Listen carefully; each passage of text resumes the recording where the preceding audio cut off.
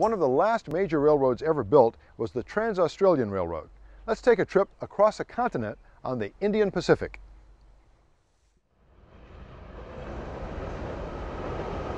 A ride on the Indian Pacific is one of the train trips of a lifetime. You don't necessarily need to be a train buff to travel on the train. It's not about travelling on a train today, it is all about it being an experience, a holiday. Basically, it's almost like a hotel on wheels, and even though you spend 3 or 4 days on it, it is not wasted time. It cuts through some of the most rugged country the world, let alone Australia, has to offer. But your trip begins in the stylish, booming, sophisticated city of Sydney. Sydney is one of the most instantly recognizable cities in the world. The harbor is a playground for all variations of water sports. Of course, the crown jewel of the view is the Sydney Opera House, a music-filled icon of the country. It's a city that manages a balance of modern and classic, with a point of departure like this old train station. It looks, frankly, the way a train station should look. This cavernous beauty is the spot where you step aboard the sleek Indian Pacific. After pulling swiftly from the station, it doesn't take long to notice a sharp change from metropolitan scenery to the lush countryside of the Blue Mountains.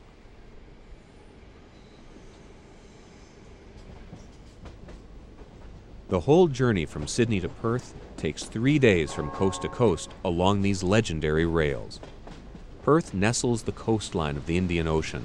It's a city many Australians from the East Coast have never seen because it's so far away. It's a very clean city, very friendly city. The people, yeah, you can walk around Perth and there's no problems with getting lost, because if you just stop and ask anybody, they're very friendly. My personal opinion, it's one of the best climates. It's very mild winters, the summers aren't scorching hot, and they have something that's called the Fremantle Doctor, which is a breeze that comes off the ocean in the afternoon, cools the city down. The breeze is also a favorite for windsurfers who catch some blistering rides on a rollicking Indian Ocean. In between these two great cities runs the Indian Pacific. Well, the Indian Pacific it's an icon. It's, to start with, it's one of the, amongst the longest journeys, rail journeys within the world. It's unique, and we could say that there's not many trains like this left, not just within Australia, but in the world as well. Along the way, there's the chance to stop and check out some of the far-flung towns of this vast country. Broken Hill is a mining town that's clinging to a more profitable past. It's the doorway to the outback as well, because Broken Hill is only a day's drive or days travelling from major centres like Sydney, Melbourne and Adelaide. There, as I said earlier, it is a mining town, but more so these days it's turning towards tourism. There have been many movies made in the area too, some of them like Mad Max and Priscilla, Queen of the Desert, so forth. I think they're well known. It's one of the dots on the map served by the Flying Doctor Service, established in 1928. In a land where 911 is unknown and an ambulance is out of the question, these small planes show up with doctor aboard wherever and whenever medical help is needed, and it's free. The Outback relies on the service a lot. 20,000 emergency landings a year, and somewhere around 170 to 200,000 patients a year as well that they service. You can travel the globe and never find a longer stretch of straight track than right here. We're in the probably in the central of the Nullarbor at the moment. We're on the longest strait in the world, the strait being 479 kilometres long. As you can see, there's not a lot to see out here. A few odd kangaroos, a bit of wildlife, that's about it. The word Nullarbor means without trees, and in fact, it might just as well mean without anything. But then again, all of this, is far from being nothing. This nothing is exactly what people come from all continents to see. There are many expressions that come on people's faces. Some of a great surprise, like especially for international visitors, particularly Americans and obviously our Japanese travellers. They are amazed at There are no buildings on any of this land in the middle of Australia. It's just dirt and trees, saltbush, that type of thing. And it just goes on forever. In the middle of it all is Cook, a truly tiny town.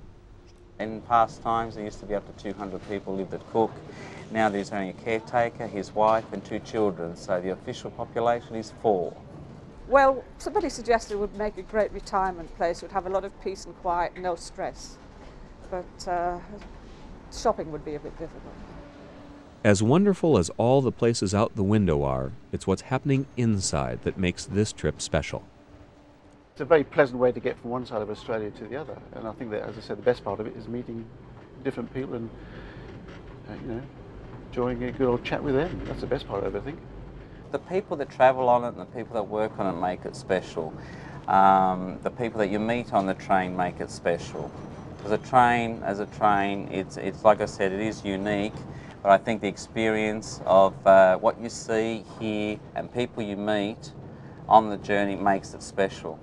Very good. We've had a ball. We've met some great people, some Americans and some expatriate English people, and we've had some good food, good wines, and good company, good scenery. It's been really good.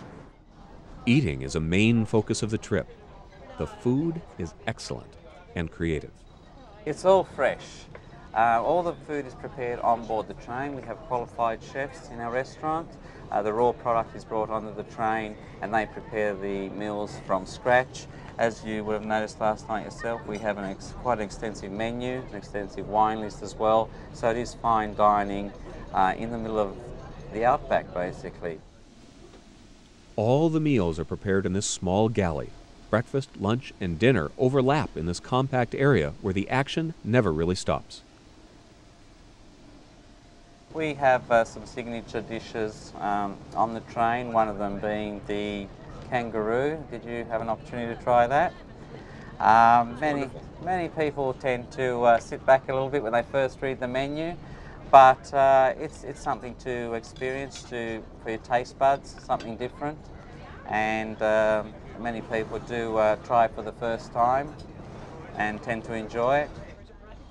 The wonderful food is just another element that makes this journey so memorable. It's the kind of expedition that has a way of getting under your skin. After a night asleep in your cabin, or perhaps your comfy coach seat, you settle into the trip. You roll with the rocking rhythm of the rails and enjoy a grand style of travel. You forget that you have just come on a train to travel. It's not about that anymore. It's about gaining experiences, something that you'll remember forever and probably pass on to your children or friends or so forth. And we have many travellers that come back many times and ask them why, and they will just say, well, have a look for yourself.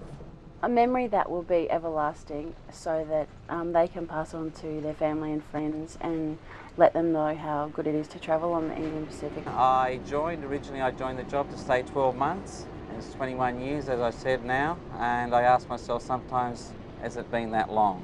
Time has really flown, and why I'm still here is, to start with, I could be sitting in an office maybe looking at the Sydney Harbour in Sydney or the Swan River in Perth, but after a while, you know, the scenery is the same all the time. I think I've got the best office window here. The scenery changes all the time, the people we meet, and if people come and travel on the train, and when they walk off the train and they say, Michael, thank you very much for that experience, that's why I keep coming back anyway, and that's why I'm still here.